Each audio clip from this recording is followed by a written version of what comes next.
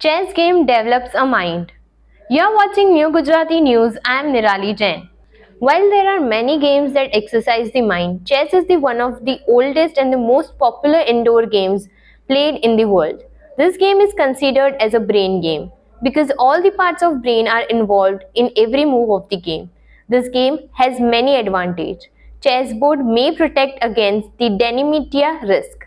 Importantly, this game improves the IQ level by sharpening the mind.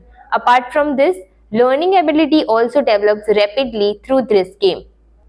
Let's learn about psychological benefits of playing chess.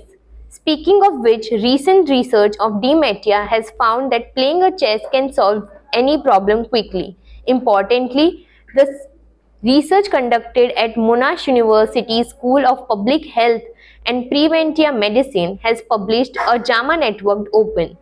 More to a point, research studied 10,318 Australians over the age of 70, finding that those who engaged in mental activities such as keeping a journal, taking educational classes, playing crosswords, and playing games like chess had an increase of dementia. 9 to 11% was less. Playing chess or crossword on the computer also greatly reduced the chance of developing a disease. According to research, not only playing games but painting or knitting also significantly reduces the risk of dementia in elderly. Going to the restaurants, watching movies, going for walks, meeting the people, and being socially active also reduce the risk.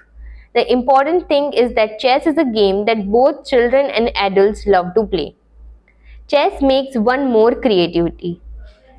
Chess is a great game for a brain exercise. Playing chess improves memory. This also reduces the risk of depression and anxiety. Speaking more of benefits, this game can reduce the risk of Alzheimer's. Thus, playing chess provides a mental exercise. Thanks for watching New Gujarati News. Stay tuned for more such videos.